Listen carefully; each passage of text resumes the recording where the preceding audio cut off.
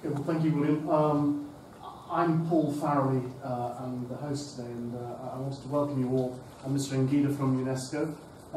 This is a 900-year-old building with a 900-year-old queuing system. So on busy days like today with the trade union lobby here, people take an age to get in. So I hope people will filter in for the programme that you've put together.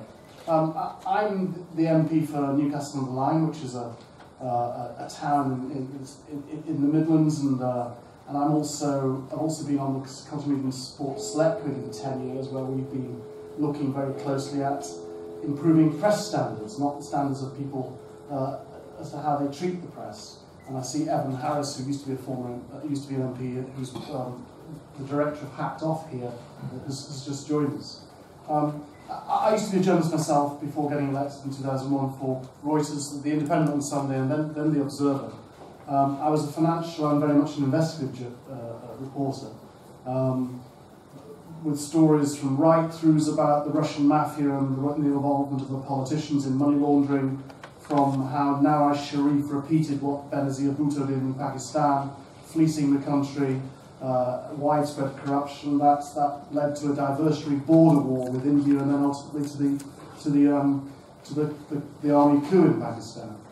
But I did all that from not just the relative, the absolute safety of London here, where no matter what, no matter how challenging or inquiring, people simply don't kill journalists or crusading members of parliament, for that matter. So every time I see a story about people who of my trade being treated appallingly, being killed abroad, it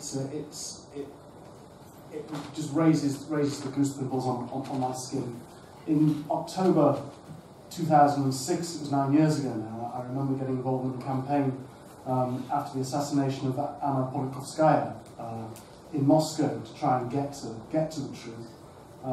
I didn't know Marie Colvin, who was a reporter at the Sunday Times, killed in Syria doing a job, but I know many people who worked with her, such as the great Christina Lamb from the Sunday Times, who did the same and run the same risks. Peter, the recent jailings in Egypt, of course, only served to bring that country's legal and government system into international disrepute, frankly. And you can only recoil in horror every time you see the next case of what is that? The systematic elimination in Mexico of journalists who expose and stand up to the drugs trade and their agents of the state who pursue them. So all power to the elbow in shining a light across the world with the involvement of UNESCO on these attitudes, practices that stand in the way of journalists just doing their job and reporting and shedding the light themselves on things around the world. A free press, we always say, is crucial to a free society, and in those countries fortunate to have one, a well-functioning democracy. So I hope you enjoy your visit to Westminster today. I hope more people will join us. I wish you every success with the event and continuing the fight for press freedom and safety for journalists doing the job that they feel very often they're called to do. Paul, thank you very much. Two quick things from me before I hand over to Salil. One is, this event's been organised jointly, the Centre for Freedom of the Media, Article 19 and PEN International. Unfortunately, some people couldn't be here. The killed journalists, more than 700 couldn't be here. And in their honour, we have an empty chair to symbolise their absence and those who couldn't come because of the force of the state and other violence. Second thing is, in introducing Getachew Engida, I should just say that you may or may not know that the UN Plan of Action on the Safety of Journalists and the Issue of Impunity was in a sense born in London. A group working within the UK National Commission for UNESCO was exercised by the trend, the very bad trend, towards about 2009-10. In 2011, with the support of the National Commission, we put up the idea for an action-oriented interagency meeting of headed by UNESCO, and we were very pleasantly surprised, despite many diplomatic battles and resistance, that within the next year, 2012, this became the UN Action Plan. And the key thing about the UNESCO and UN Action Plan is that it calls on all stakeholders, all parties, not just the governments, who are of course responsible, but also the civil society, the parliaments and so on, to make it possible. So with that, I'll hand over to you, Mr. Engida. Thank you so much for coming from Paris. Thank you. Honourable members of Parliament, dear friends, ladies and gentlemen, thank you for coming to this event organised by UNESCO, the Centre for the Freedom of the Media, End International, and Article 19. We meet to commemorate the International Day to End Impunity for crimes against journalists and to launch the World Trends in Freedom of Expression and Media Development Special Digital Focus 2015, and I hope you've got a copy of it. I find it extremely interesting reading and full of useful information. Let me first of all express special thanks to the Right Honourable Paul family for sponsoring the conference in this prestigious venue, the Commonwealth Parliamentary Association room in the Palace of Westminster. And I am also pleasantly surprised that you were a journalist with Reuters, where I have spent 10 years of my life. So it's an interesting coincidence. One journalist is killed every 5 days, ladies and gentlemen. And this has been the appalling trend for the last 10 years. In total, more than 700 journalists all over the world have been killed in line of duty since 2006, according to UNESCO's Director General's report on the safety of journalists and the issue of impunity. These are people who dedicated their lives to freedom of expression and freedom of the press. 700 extremely courageous people who believe that people have the right to be informed in order to make proper decisions for their life. We all know that this right is paramount and essential for the society to function freely. These journalists come in all shapes, unknown or famous, from poor or rich countries, running a blog, providing public interest information, or working for a local community radio or at international media network. These are all heroes of information, heroes of freedom. This day, the 2nd of November, International Day to End Impunity for crimes against journalists, is dedicated to them all. Today is a day to remember them and to call for justice. This situation is made worse because impunity has become a terrible trend. Less than 7% of cases of journalists killed have led to a conviction, which is less than 1 in 10. We're talking about just 55 cases out of more than 680 from 2006 to the start of this year. This is the ratio of unresolved cases according to information received by UNESCO from member states where journalists have been killed. As you may know, every 2 years, UNESCO issues a report to the Intergovernmental Council of the International Programme for the Development of Communication, otherwise known as IPDC, on the safety of journalists and the danger of impunity. This report is unique, a unique mechanism within the UN system to monitor and track the killings of journalists. The situation is most dramatic in conflict situations, where violent extremes have been carried out, acts of abhorrent violence against journalists to crush freedom of thought and expression. The beheadings of journalists by ISIS-Daesh embodies the state challenge we face today. At the same time, most journalists are killed in less than prominent ways, but with equivalent poisonous impact on their colleagues and societies as a whole. This year alone, at least 70 journalists have been killed in the line of duty. We cannot allow this situation to go on. This must be our message today. First, we must stand up to violent extremists, to their hate propaganda, which disseminates messages of violence against journalists and freedom of expression. Even in the most difficult conflict situations, we cannot allow impunity to stand. We must insist on justice being done, and this means developing all new counter-narratives of shared values and human rights, engaging young people especially. This spirit guides UNESCO's new framework for action to support young people in resisting radicalization online, to promote the internet as a force for peace. Second, we must do more to ensure that governments can and do take justice forward, strengthening legislation, crafting regulations, and building capacity. Half of all journalists' killings have happened in peacetime. 95% of the cases against local journalists, highlighting those who are highlighting corruption and abuse of power.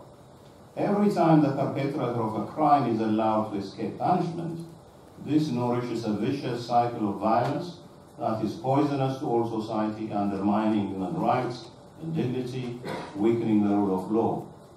Third, we must strengthen the safety policies in both conflicts and peacetime situations. This places a premium on more effective training and mechanisms for police forces and judiciary to conduct investigation on attacks on journalists. Crimes of journalists is the absolute form of censorship. Lastly, we must all speak out loud and clear every time a crime is committed and call for justice. This is UNESCO's mandate, to defend press freedom, to publicly condemn all killings of journalists, media workers, and social media producers of news who die in the line of duty. In every case, the Director General of UNESCO urges the authorities to conduct swift and thorough investigations. To move on all fronts, UNESCO is spearheading the United Nations Plan of Action on the Safety of Journalists and the issue of impunity. This is the first mechanism to join the efforts of the UN agencies, governments, civil society, academia, and the media. Propelled by the Plan of Action, UNESCO is leading programs of advocacy, capacity building, protection mechanisms, research and training in places like Nepal, in South Sudan, in Tunisia, in Pakistan, in Somalia, in Mexico, and many other countries. We need to accelerate this momentum. Governments must develop better laws and mechanisms to enforce them. News organizations also need to operate effective safety policies. Journalists should be more proactive in protecting themselves online and in the physical world, and should also better take into account the risk of psychological traumas, which can have a devastating effect. This call for justice was underlined on the 9th and 10th of October in an international conference of judges, which UNESCO organized with the Inter-American Court of Human Rights in Costa Rica. It was taken forward with a one-day national consultation workshop on the state of journalist safety in Pakistan, held with UNESCO in Islamabad, October 29th. The same message is being sent today in Paris at a conference to commemorate this day at UNESCO, with the Director General Irina Bokova, UNESCO's Goodwill Ambassador for Freedom of Expression and Journalist Safety, Christiana Mampour, and Her Excellency Alice Bah Kunek, Swedish Minister for Culture and Democracy, as well as Bathsheba Crocker, United States Assistant Secretary of State. Later today, there will be an event on ending impunity at the United Nations headquarters in New York, with the support of the permanent representatives and ambassadors of Greece and Lithuania. The same messages are carried forward in the report we launched today, World Trends in Freedom of Expression and Media Development, a special digital focus. I wish to thank the government of Sweden for the depth of its support to UNESCO in all its work to defend freedom of expression. Today, additional events are being held in the Netherlands, Ghana, Liberia, Tunisia, South Sudan, Nigeria, and Nepal, among others, to foster to end impunity for crimes against journalists. As UNESCO celebrates its 70th anniversary, our founding mandate to promote the free flow of ideas by word and image has never been so important. To advance the right to freedom of expression, to promote peace and sustainable development through media freedom, pluralism, independence, and journalist safety. The global communication and information environment has been transformed by the spread of digital technologies. Today, more than 3 billion women and men worldwide use the internet, and more than 6 billion have access to mobile phones. These technologies have expanded the possibilities for progress towards sustainable knowledge societies, while also raising new challenges. The second World Trends in Freedom of Expression and Media Development report gives depth with a focus on trends in 4 specific areas: online hate speech, protection of journalism sources in the digital age, the role of internet intermediaries in fostering freedom online, and the safety of journalists. These are part of the ecology in which journalism can make its unique contributions in conditions of safety to the achievement of the new 2030 Sustainable Development Agenda. In closing, dear friends, let me thank all of our speakers and moderators here today, especially William Horsley, Director of the Center for Freedom of Media from the University of Sheffield, who has been instrumental in organizing this event in London. I wish also to thank the active participation of the partner organizations, PEN International and Article 19. This is an important event, and we are grateful for your attendance and look forward to the discussion. Thank you very much.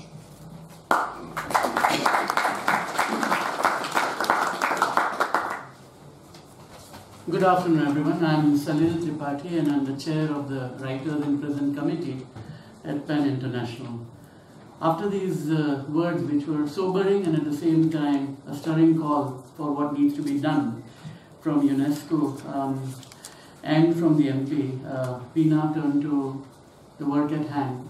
The people around me are very well known for their work, courageous work, brave work. And they have amazing stories to tell about their experiences. I won't introduce them in great detail because you all have their biodata, but very briefly, in the order in which they will be speaking, let me quickly introduce them and then say a few remarks and then we start off. To my immediate left is Alaa Bayoumi, who is a senior news producer at Al Jazeera English, responsible for monitoring the channel's coverage of the Middle East news for accuracy, balance and breaking news. He is an Egyptian national working in Doha, and he has published 2 books on US foreign policy. And one of the things that is on his resume, which is certainly uncalled for, is that he has been convicted in absentia for terrorism-related offences. To my immediate right is Emma Beals. She is a New Zealand-British freelance journalist. Congratulations on rugby. Based in, and condolences, I should also say that while I'm at it, yes. But Emma has been working out of southern Turkey, and she has been covering the Syrian conflict since 2012. She frequently travels in the country to produce on-the-ground reporting for outlets including USA Today, Guardian, Vice News, Daily Beast, Al Jazeera, and so on. She has also been co-hosting an internet radio show. And most interestingly, a topic on which I would like you to talk a bit more about is being a founding member of the Frontline Freelance Register. To my far left is Kevin Sutcliffe, who is the head of news program European Union for Vice News, which is a new international online news organization created by and for a connected generation. He has managed and commissioned documentaries, current affairs and news content for Vice News ever since the channel started in March, and he has won numerous awards. And to my extreme right is Peter Greste. He is an Australian-Latvian journalist and doesn't need introduction again for not very pleasant reasons. I mean, he has had to spend an enormous amount of time in captivity in jail for crimes that he did not commit. He is not only a symbol of what this is all about, but also has become a champion of where we need to go. So it will be very interesting what he has to say about this. Let me briefly introduce what PEN is all about. Some of you might know, but perhaps some don't. PEN is an organization of readers, writers, authors, critics, playwrights, which works for two aims. One is to promote reading, freedom to read what you want, and freedom to write what you want. That is the essence behind and we do research on these cases. I'll talk about some of our statistics. And we advocate positions, which are not only with governments, but also with intergovernmental organizations. And we always remind ourselves of this empty chair, which is always with us wherever we have an event. It's very important for us to focus the conversation today on the key issue, which is impunity. It is about press freedom, it is about safety, but it is also about impunity. Journalists ask questions, they try to take the story forward, they push the narrative, they want to find out what's going on and why. And they have questions, they are curious, and they ask the questions not only because they are interested, but because people who want to consume what they produce are interested in that. They have a right to do so. It's also not only a right out of their own curiosity as humans, but also because of rights guaranteed under the international human rights architecture. And yet, there are three types of threats that journalists face. One is in conflict. The other is when state attacks journalists because they ask too many questions or inconvenient questions, things that governments don't want to be revealed, things that people in power or people with power or people who have power of some form do not want to come out of corruption or human rights abuses. And then there are journalists who are killed by non-state actors. In the list of countries that we talked about, we can't forget what happened over the weekend in Bangladesh, where once again a publisher this time was hacked to death. And for the crime, if at all it is a crime, of publishing the works of a blogger who is a free-thinking blogger. And that's an attack from a non-state actor. And this has been, so there is a threat from the non-state actor, and there is a threat from the state itself. The report, if once you will see, you will find from the report that there are cases after cases where governments are not doing enough, are not being sufficient, not being transparent, even in reporting back to UN agencies when they ask serious questions about shortcomings on the part of their work. We were told that the figure of deaths this year is probably around 70. The statistics that we had gathered at Penn shows a figure of 49, but it's more than about 24 cases of countries from Latin America, of course, Asia, Africa, and also we mustn't forget Europe, and not just Ukraine, but earlier this year, France. And this has been an ongoing trend, and it has been something that needs to stop, and yet people with power are acting with impunity in this regard. And that is why this report is very important. I've spoken enough. Let me turn to Alaa so that he can start with his story. Thank you. I want to start with thanking the organizers and thanking everyone who's attending this event today. I think coming from Jazeera, from the Middle East, being an Arab, being an Egyptian, I can't emphasize enough how important this event is and how important also to me personally. Before coming, I spoke to some of my colleagues at Jazeera. Yesterday we celebrated the 19th anniversary of the Jazeera, and basically, unfortunately, in the last 19 years we lost 9 journalists, but 6 of them died since the beginning of the Arab Spring. 5 died in Syria, 1 in Libya. So it just shows how dangerous the Middle East is becoming. You can't emphasize how certain countries are becoming a threat to journalism, to journalists in general. Egypt is a case.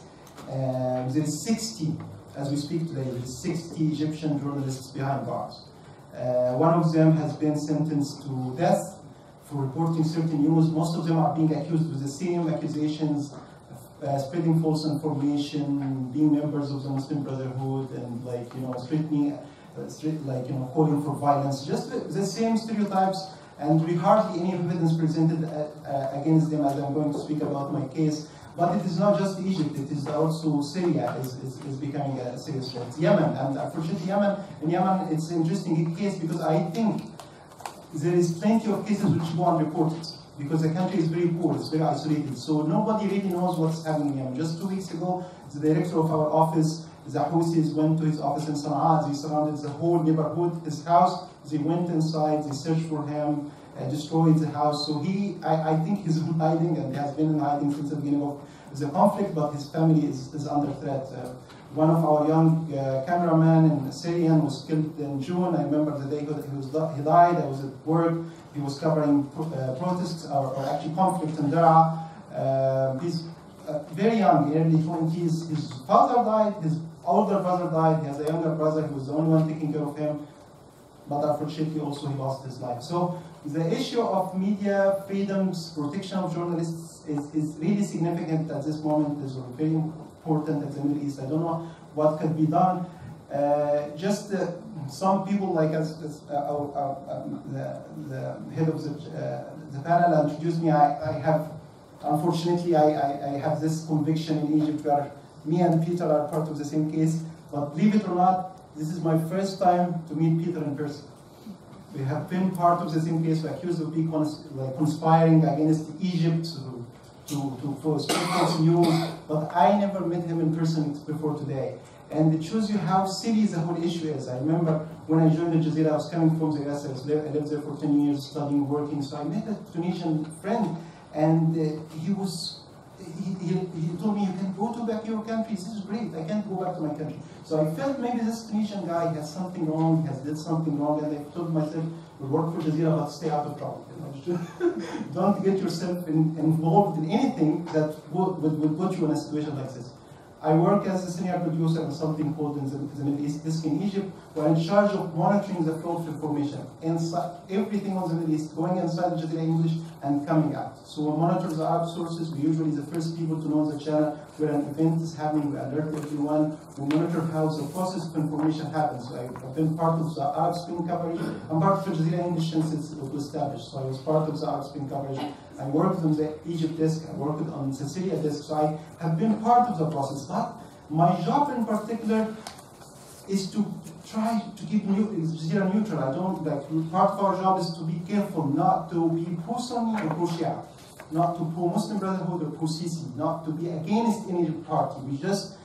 Part of my job is to be careful and make sure, as during my shift, I'm not the only one in charge, it's a big machine. So there's lots of people who are in charge, but part of my work is just to make sure we are neutral and not participant. We don't take sides in the conflict. We just have the facts. So it was amazing how I got involved in this case. Until today, I don't really know why I was part of it. There is lots of Egyptians at the channel, lots of people who do my work who are also Egyptians. I did try to ask everybody, why me? Why I came? Why I become part of this case? But nobody has given me a clear answer. Usually, the trial has been going on for 2 years, and I was fortunate enough. I wasn't in jail. I wasn't tortured. I wasn't insulted. I didn't lose anything. I was sitting in Doha most of the 2 years, but waiting for news. But usually, I hear my name twice: the day the trial starts, the day an appeal starts, and the day it ends. But it's not mentioned in the middle. Like I wish sometimes like they can tell me what is the evidence against me. Have I written something wrong? Is it because I don't know? Does anyone know me? As the Egyptian government, for example, doesn't like Alaa Bayoumi, does he know me personally? I don't know. But I remember, Peter, I called you, I don't know if you remember this, like 3-4 months ago, I called you and you gave me an advice. I even doubt if you can still remember this, but you told me, don't think about it too much. Because basically 2 years without any piece of information why you got 10 years in sentence, you can't go back to your country. I'm too afraid to send my kids. I'm becoming if this problem continues, it could be extremely threatening legally. If you can't have a home, what does it mean to you? How can we solve it? I personally am not an expert in, I'm not an expert in human rights, and I'm just a journalist. I don't know what kind of advice I can give you, but as an Arab journalist, I can think of three things at least. I think we as Arab journalists, or as journalists in general, we have to think more about educating ourselves, being more professional, being more neutral, being more independent. I think in the Arab world in particular, because there is no independent media, and most of the media is either pro-government or pro-opposition. If you are not pro-authority, you are usually trying to be in opposition, but the concept of independent media is not there. So I think if we work with media organizations, we're educating the journalists that you have to stand neutral. There is a third category. You don't have to be pro-power or pro an opposition group. You can be a third category, which is the neutral one. I think also there is a need to educate the public. I don't think in a region like the Middle East, people really understand what the job of journalist is and who is a journalist. It's just, I think usually, and they always think a journalist is either pro-government or pro-opposition. They don't think of a journalist as pro-public, as someone who cares for the public interest. Finally, dealing with governments, at the short term, I think we need to speak up. Like, you know, I know there's lots of conflicts in the Middle East, there's wars, there's lots of crises, but also speaking about media freedoms could help. You know, every time we raise the awareness, we speak up to government, is useful. On the long term, I don't know if there is an international legal mechanism where journalists can provide protection for journalists. And also, as the last point, I think our struggle as media is part of freedom struggle in a region like around the world. It's part of the democratic struggle. Like most of the news today in the Middle East, it's usually about the war with ISIS, it's about the Syrian conflict, it's about wars, but the idea of spreading freedoms, caring for democracy, building the civil society, building media is becoming sidelined. It's a little bit forgotten. So I don't know if we can sustain some kind of agenda, a pro-freedom, pro-democracy, pro-civil society, pro-journalism, agenda, serious agenda that has concrete steps that we can work on, along with the war with ISIS, the war in Yemen, the war in Syria, will be very useful. Thank you. Thanks so much, Andy. Thank you very much. You have given some interesting pointers for the second panel as well, but I'll go to that at the end. Emma. Thanks. I just want to apologize for my voice. It's conspired with those that were sent to silence journalists. It's not what we're about. I'm going to talk about my experiences in Syria over the last few years. On the 19th of August last year, the Mosul Town offensive was in full swing. The Middle East press caught up in for drinks in a hotel in Erbil, and as we usually did when more than a couple of us got together, we turned to talking about our kidnapped friends and wondering when we might see them again. We didn't know it at the time, but within hours we were going to be greeted by images on Twitter that changed our lives forever. It was James, and there was a man with a knife. I was on assignment for Kevin here at the time, and I remember in the hours afterwards all I did was pace and shout. 2 weeks later, we were all in Istanbul. There was a training for freelance journalists about identifying arms in war zones. Once again, we checked Twitter, and this time it was Steve. We all fell into each other's arms crying. Greste last summer and autumn passed into some sort of nightmare that will never end for me. Every day, that's the first thing that I think of when I wake up. I always thought that the Hollywood depictions of grief were outlandish and contrived, and that that's not how people actually acted. But they do. I can recount in excruciating detail every death, where I was, who was there, what was said. Like the 8th of October this year, just a couple of weeks ago, I was at dinner in Soho when I learned that Salil Mohammed, Layla, the Syrian photographer who had driven me, fed me, and housed me whenever I went to Syria, had been killed by ISIS. I was in Aleppo the week that Steve was kidnapped. Of the half a dozen or so foreigners that were in the country that week, I am, as far as I know, the only one who is alive or free to talk to you today. So as a speaker, I would like to honour them. The imprisonment and deaths of journalists in Syria since 2012 by all sides has affected our work, the course of the war, policy making, and we're all poorer for it. An older journalist was asking me the other day why the Arab Spring generation are all a bit nuts. He was genuinely trying to understand and bridge the gap between his generation and mine. Many of the best and brightest journalists I know from my age group are struggling very hard. The answer, I think, is that things are different.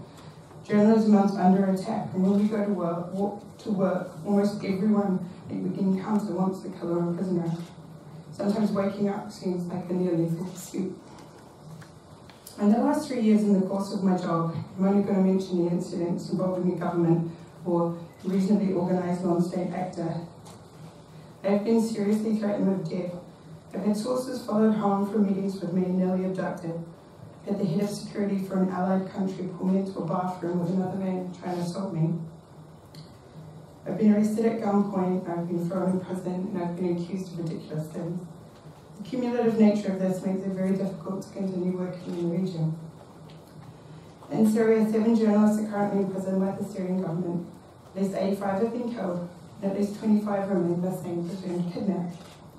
What does this mean? Well, in Syria, it means there's no news. In a war that's changing the makeup of the Middle East, it was responsible for the largest movement of people since World War II. We have no eyes on anything. The Assad regime is responsible for the death of Miri Colvin, injuries to other journalists, and deaths and injuries to millions of civilians. It's been able to act with complete impunity. It's not possible to express the destruction of Aleppo, the horror of the aftermath of barrel bombing, or the visceral terror of lying awake listening to planes drop bombs indiscriminately on civilians without having experienced it. And at the moment, we can't do that. The Islamic State that killed our friends and used them as propaganda are able to act as they please, and neither we as foreign reporters nor Syrian reporters can cover it. Last week, brave activists from Raqqa is being silently slaughtered, and the only news sources within ISIS territory countering their PR campaign were beheaded in their homes in Turkey. So we can't report on ISIS from the ground, but with new draconian uses of terror powers in recent weeks within this country and the seizure of BBC journalists' laptops and video from other researchers, starts to mean we cannot adequately report about this group, their motivations and what's driving people to join them from this country either. It's a dangerous road to go down, where we are unable to safely report on the threat like ISIS from anywhere in a meaningful way. And it feels awfully like betrayal of our colleagues and friends' memories to leave this improperly reported. There is some good happening. There's an organisation that was mentioned that I started with colleagues through the Frontline Club called the Frontline Freelance Register, and we seek to support freelancers in these conflicts. And in the wake of last year's killings, we've teamed up with a large media organisations and freedom of expression NGOs across the world to try and improve conditions for freelancers. Together we're able to address issues like cheap insurance and better contractual relationships with employers. But we're not able to address the targeted killing of journalists by states and state-like actors. That's a job for governments, and that's why we're here. I think we'll look back on Syria in the same way that we have with Rwanda and the Balkans, seeing it as a dark day in our shared humanity where we've allowed mass murder and chaos to take place unchecked. The reasons I've taken the risks I have is because I never wanted anyone to be able to say they didn't know what was happening. But we run a very real risk in Syria, and as it springs, and possibly in future wars of not knowing, and that would be an equally big tragedy. Thank you very much for these powerful and moving stories. I'm Kevin Sutcliffe. I'm the editor of Vice News. We launched 2 years ago. Prior to that, I was at Channel 4 for a decade, where I sent teams to many of the most difficult parts of the world. So I'm well versed in risk, danger and safety analysis for journalists. And the landscape has shifted so dramatically in the 10 to 15 years that I've been in charge of the safety of many teams. It's fair to say now it's open season on journalists from many sources. Now, it used to be that being a journalist and waving a card, and maybe Paul would remember this, that you could have a certain amount of immunity, that you were a journalist in a scene, and that somehow you were not part of the scene, but you were allowed to witness that scene. That has evaporated, and in the last 5 years, certainly, all our safety protocols, the way we approach journalism, has changed dramatically, because journalists are not safe from anyone. They're not safe from governments, they're not safe from non-state actors. Often in some non-chaotic countries they're not safe because of the way people now view journalists as a threat. Just trying to do the job now, I think it's not to understate the case that you risk your life in many parts of the world.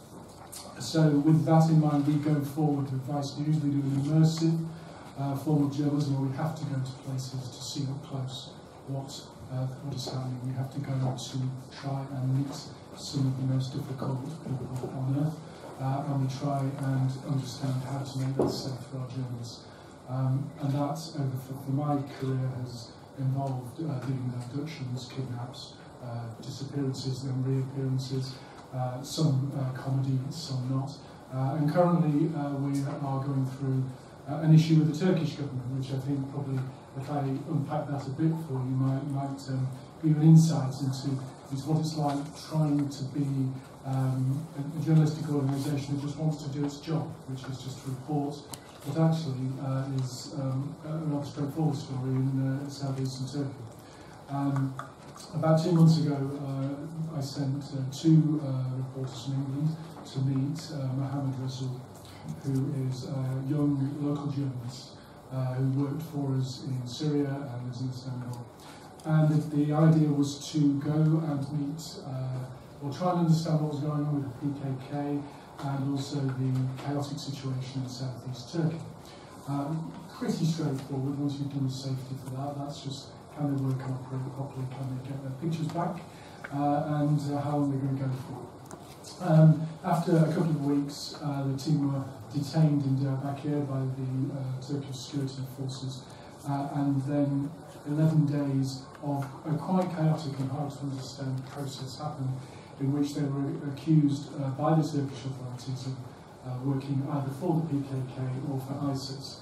When we pointed out that you can't do both at the same time, the charge got changed to a very general terror charge, and we scrambled to try and get support to the journalists who were put in prison in Diyarbakir, try to understand a process, Turkish legal process. After 11 days, we managed to get the two British journalists out. But the case against them still stands. But the prosecutor decided to keep Mohammed Rasul in custody. He remains there after 8 weeks. We've had 8 weeks of trying, petitioning for him to get out while the case is looked at by the prosecutor, but he's been detained, and he faces charges of working with an unnamed terrorist organisation. We're faced with quite a Kafka-esque situation as a journalistic organisation. We have local legal support, we have international support, notes we can pen. There's a huge diplomatic effort going on, and it seems to have stalled. There was an election yesterday. We thought that was a moment where the rather sort of ludicrous charges and everything would sort of loosen, and this would just be seen as part of some theatre. It appears not.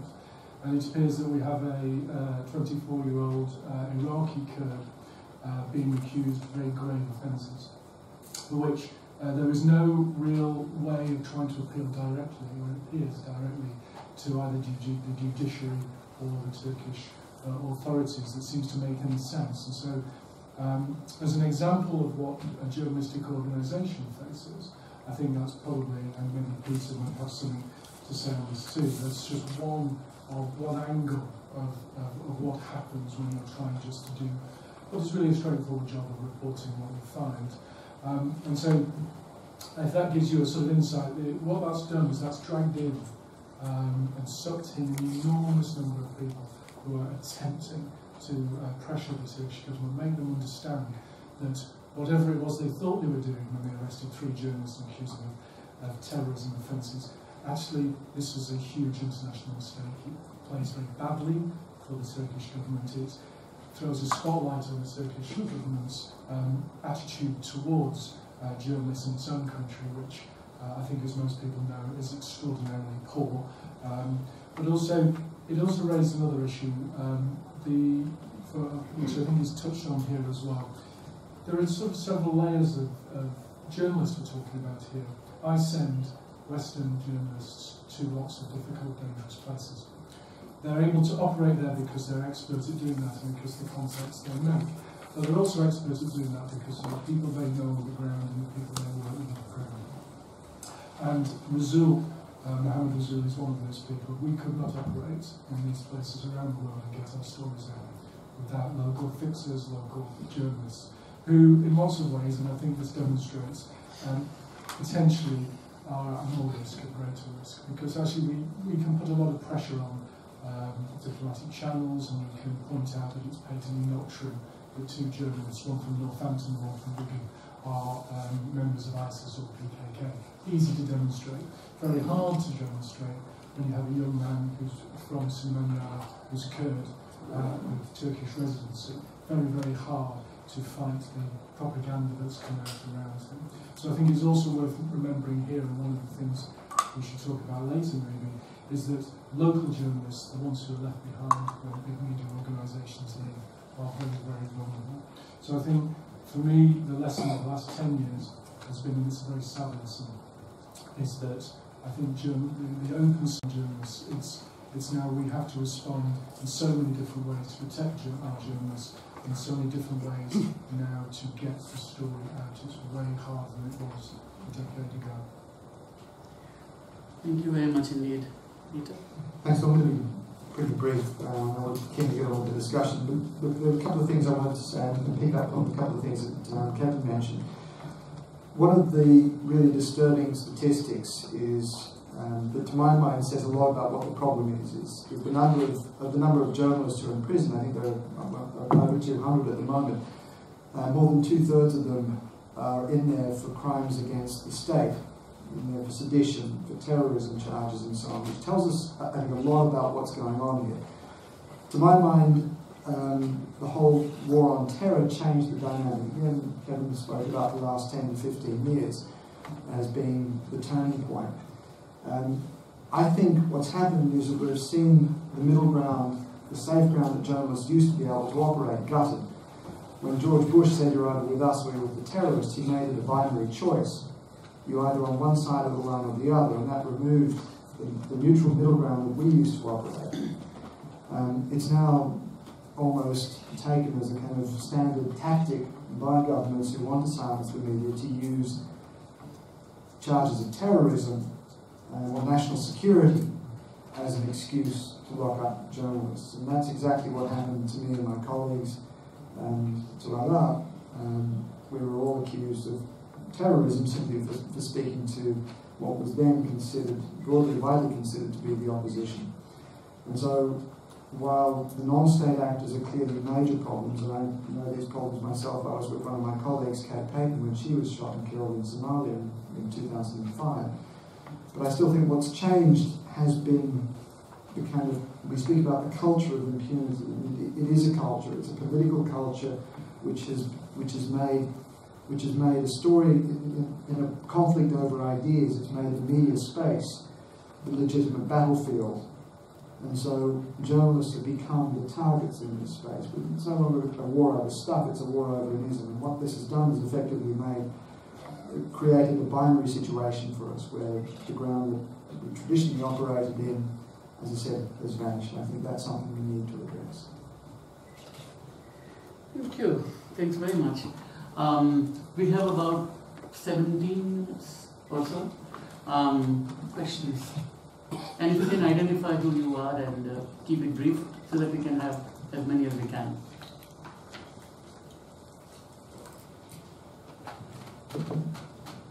Okay, while you think of your question, I'll ask one. Oh, sorry, please. I mean, clearly,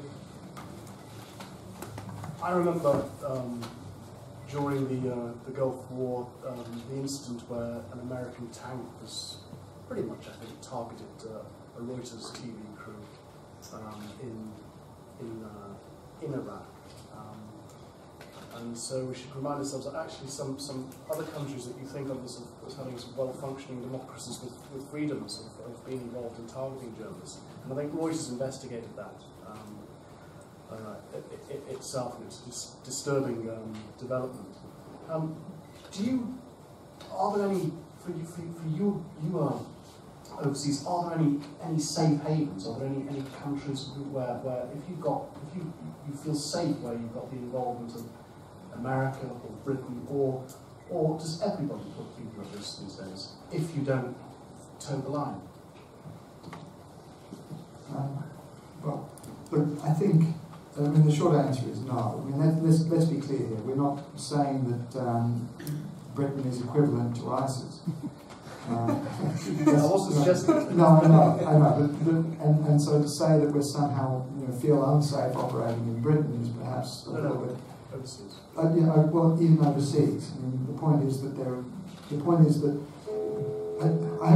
must admit, I haven't been across the discussion, the debates around what they call the extremist disruption orders, the EDOs that I think Theresa May is considering in this country, which I think I don't know enough about the debate, but what it clearly does is starts to limit the space that journalists are able to operate in and creates definitions that, although they're intended to deal with very specific problems, can equally be applied to other more broader issues. And that starts to limit the work that journalists do. And if we start to investigate, say, even the British government's handling of the war on terror, if we start in Australia, my own country, we're seeing similar legislation that I think, again, places us at risk when we start to move into that sphere of journalism.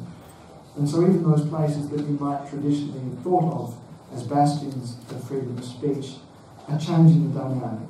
And I think that's a very serious problem, and we run the risk of seeing these kinds of limitations on press freedom without fully appreciating the impact that will have on the effectiveness of the press to do its job in functioning democracy.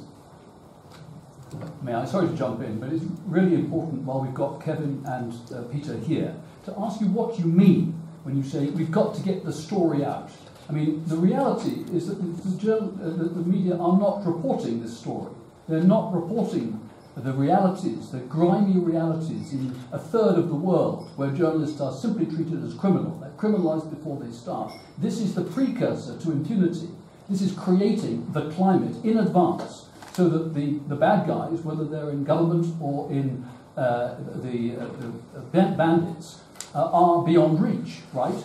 Now, the IPI and others, actually Al Jazeera, have tried to pull the media together. We've had several meetings with big media around the world to get across this idea that there should be a pro-democracy, simply in the sense that you cannot be neutral between those who are oppressing and those who are exercising their rights. What more can be done? And also, what can be done, Peter, about the Al Jazeera, yourself and Al Jazeera colleagues living outside these danger zones, who are also criminalised, and therefore their life may have to be put on hold?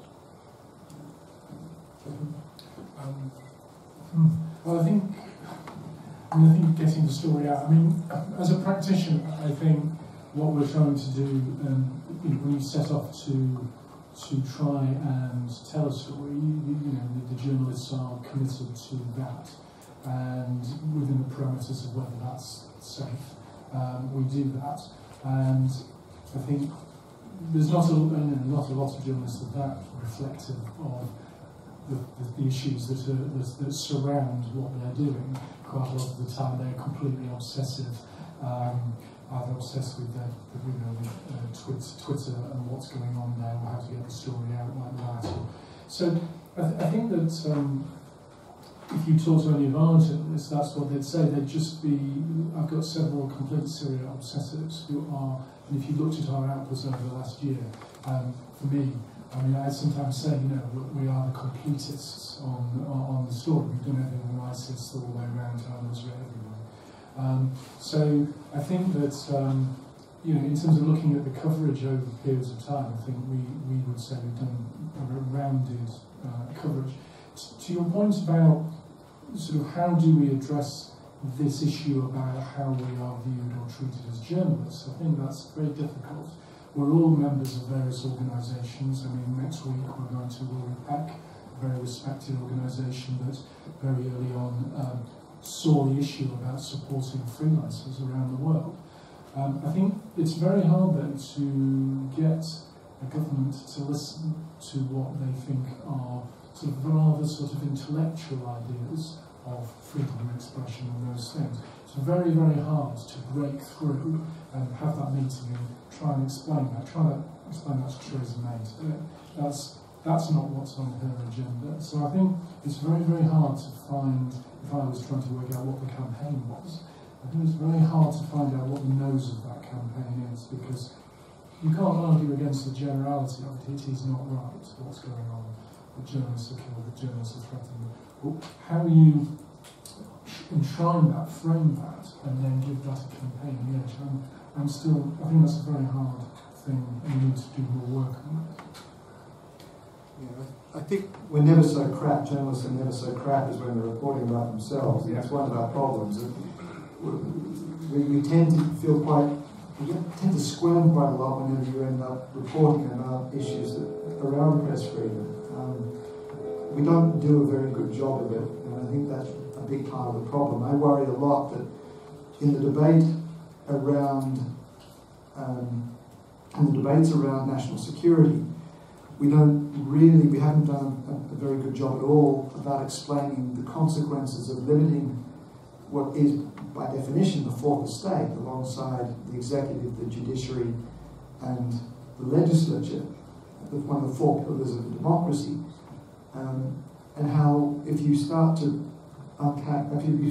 weaken any one of those, the whole edifice starts to get very creaky. Now, the first three pillars of democracy are very obvious. The fourth one is a bit like the wallpaper.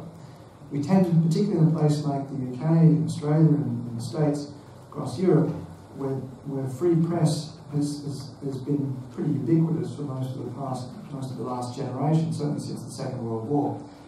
It's almost like oxygen. You don't really appreciate it when it's there, but when you don't have it, is when you really understand how essential it is to the way that we live. And so what we need to do is emphasise what our world might look like if we do place serious limits around press freedom. I mean, it's quite hard to explain to people. So, if you want to try and investigate something in Britain, the first step, my first step, is get a good lawyer.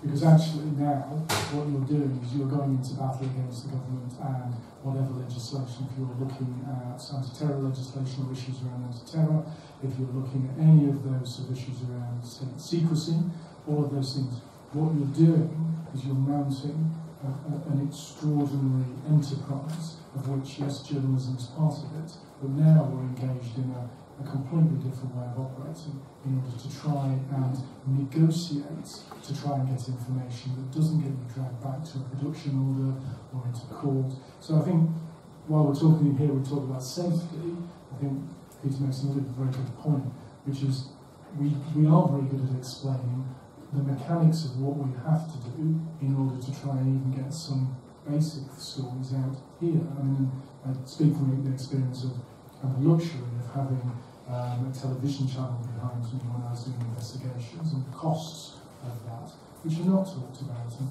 I think maybe one of the things to try and explain to people is actually what journalism is. It isn't just rocking up somewhere and filming and getting out. It's actually now very complicated, quite expensive, and very detailed enterprise. And again, that's a very hard thing. You know, we're not very good at selling that, I don't think.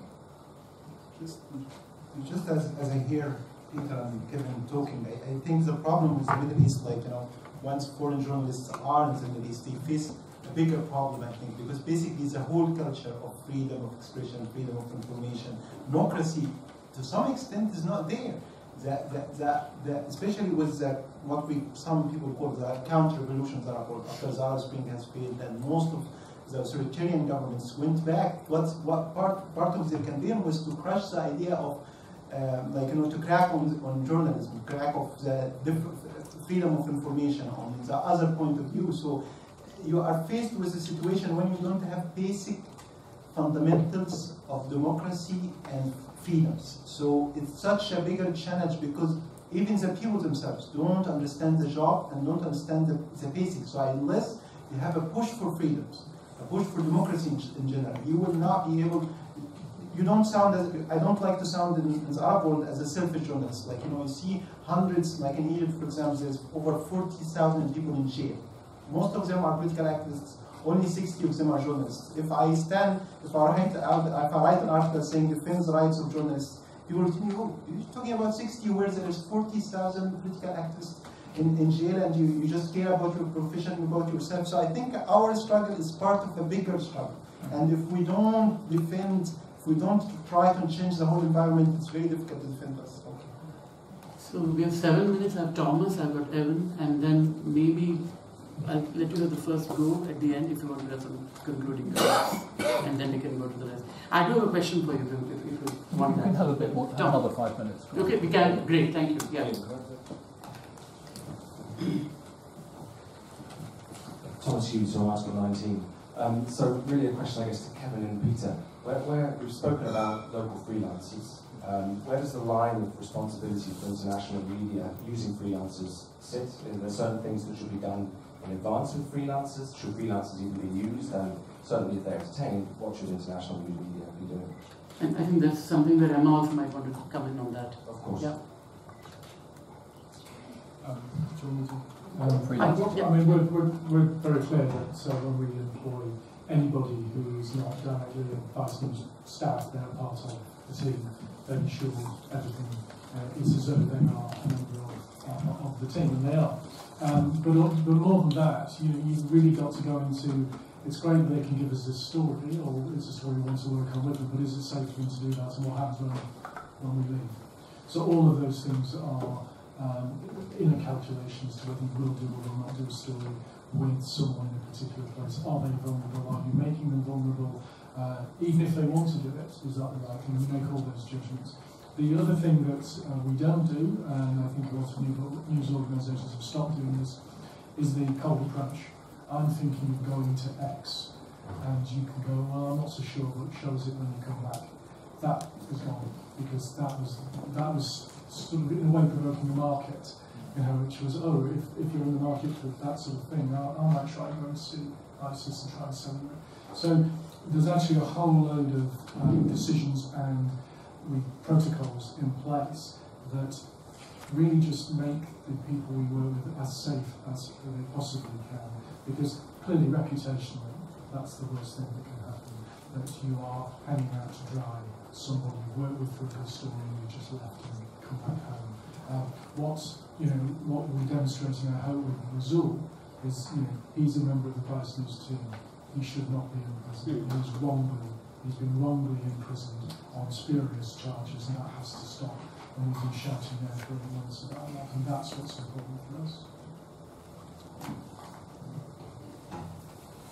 Was quite a lot of work on to sort of set guidelines internationally between news organisations and freelancers about how to better work together and better clarify some of those things in advance. I think as far as safety goes, we've come a long way, but there's some of the issues around imprisonment and things are a bit less clear. So, technically while you're on assignment, if they don't leave you in prison, that's fine, but if you're still facing outstanding charges, that's a bit more ambiguous, and there's obviously issues around, your own reputation and your own sort of legal position as a freelancer, which is a bit more difficult. And since I've come back to this country, I've been warned off doing certain stories, and you're very antiquated because I didn't have a second income in my home, therefore I could not afford to be ostracised by the British establishment as a freelancer. So the first question I need to ask was, do you have a big media company that's going to back you forever? No.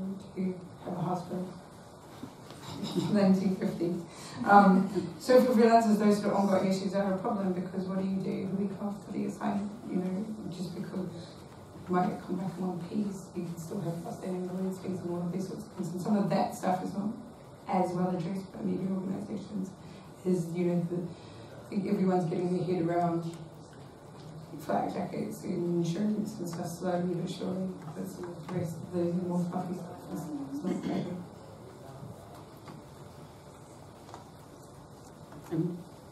Sure. There's a mic if you want, yeah.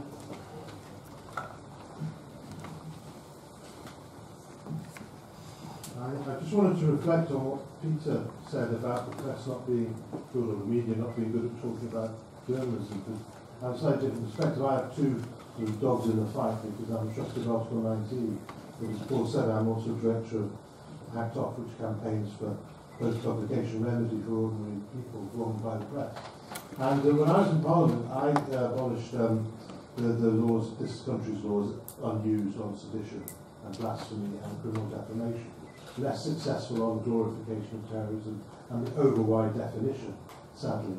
But as Pete says, it's those things that are being used worldwide, and arguably in this country, with extremism disruption orders, the prior restraint on university campuses, the attacks on the grounds of national security on journalistic sources through the surveillance legislation, which we're going to get a lovely new instalment this Wednesday.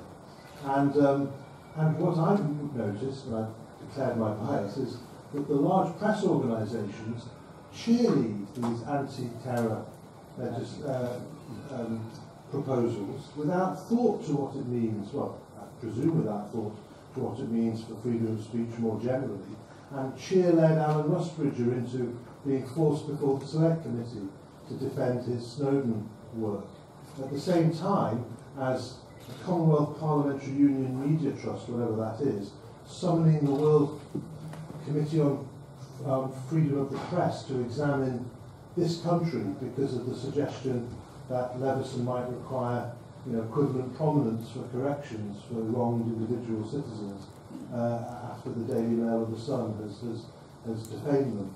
And they're not shy in terms of their own interests for these press media groups. And I'm just wondering whether there's a way of trying to change that dynamic and say, all right, you know, campaign in your own interests, but surely campaign also, I would say more, in the interests of journalists, the people that work for you and that you can put at risk by the same token. And it's just galling to see that they say that this post-publication remedy is the biggest threat to press freedom in the world, at the time when we know that there are deaths of journalists and this impunity exists. There must be something that can be done. But I just don't know what I'm exasperated. Quick response to that, or I share your exasperation. You know, I think we don't have the suits here, and we might be wearing them, but you know the so-called suits are not here. Sorry, these are all reporters. Peter, you said this week in another place, last week, that when we pull together, there's a lot we can do. There's you said 2 billion impressions on social media. To get 3 billion. 3 now, yeah, to get you freed. Yeah. But how do you translate that into the wider picture of the local journalists under constant attack? Well, yeah, there are a couple of things to be said. William, I don't know if you heard at the back, William's talking about the amount of social media heft and sort of unity of purpose.